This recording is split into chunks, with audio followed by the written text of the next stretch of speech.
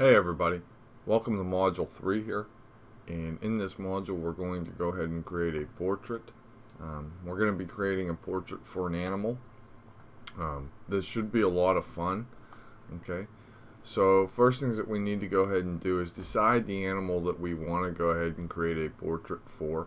And it's always better to at least have some sort of concept art to look at.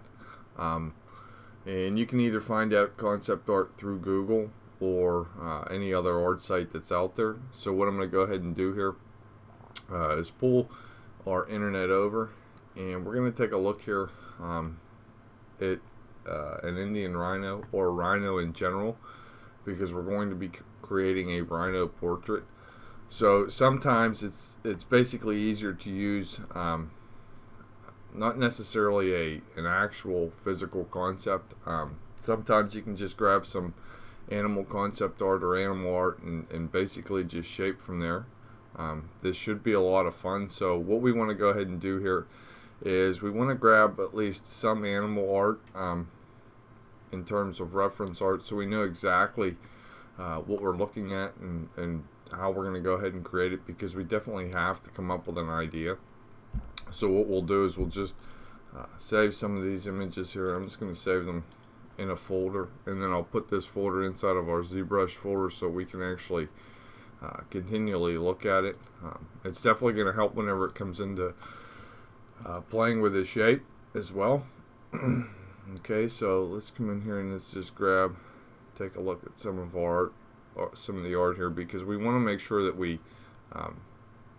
not necessarily do this right. We just want to basically have a good idea of what we'll be creating from. Okay, so let's go ahead and grab this one as well.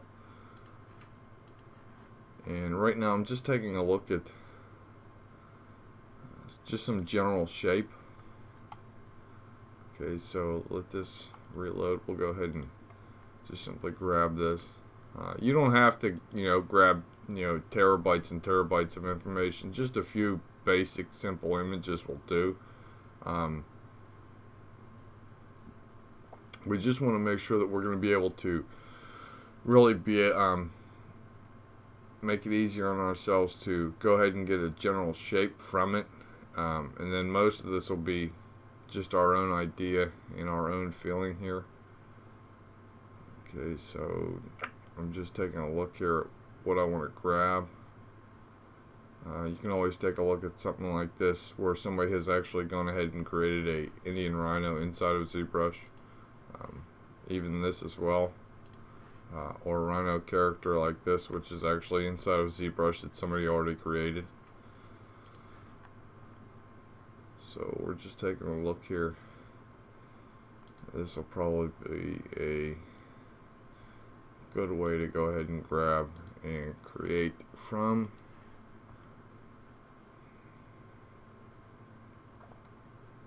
So I'm just looking here at just some basic art,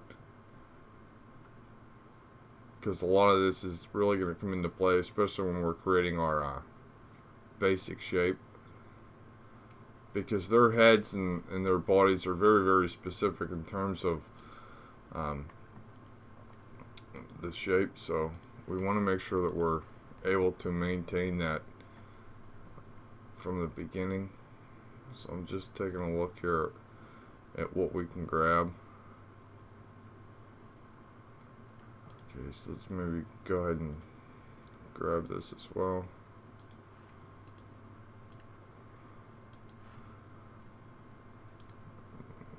This will probably work here too.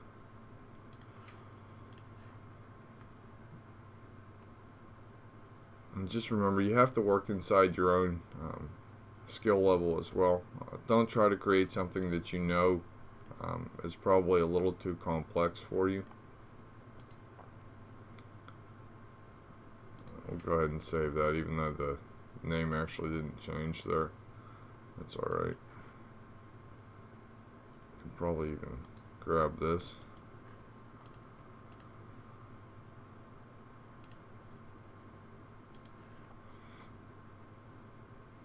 And I'm just taking a look for a few basic more.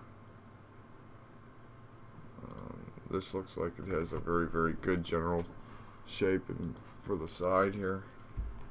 And you can always, you know, edit these before you actually take them into ZBrush, simply by putting them into Photoshop and doing, you know, whatever you have to, whether it's, you know, flipping the image horizontally, changing the color saturation, whatever. And the good thing about this as well is also, you know, you're really going to be able to sample painting information from it, and so it's really going to make your job much easier to go ahead and actually grab a bunch of concept art. But like I said, you don't have to grab terabytes of information. You know, just maybe a dozen or two is probably substantial to be able to go ahead and get the entire project done. So let's go ahead here and see if we can grab a couple more here. That's pretty gruesome. Let's see here. It actually doesn't show the full head, but that's okay.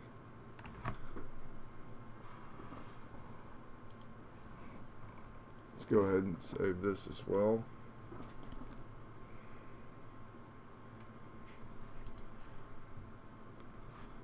And we can probably grab this one for our last one, because you can still see here where we'll get the general shape of the head. Okay, so we can go ahead and throw that one in here as well. I think we're probably okay. I think we have more than enough images to go ahead and create from. Okay, so in the next lesson we'll go ahead and come back and we will begin the process of sculpting inside of ZBrush. So come on back, everybody.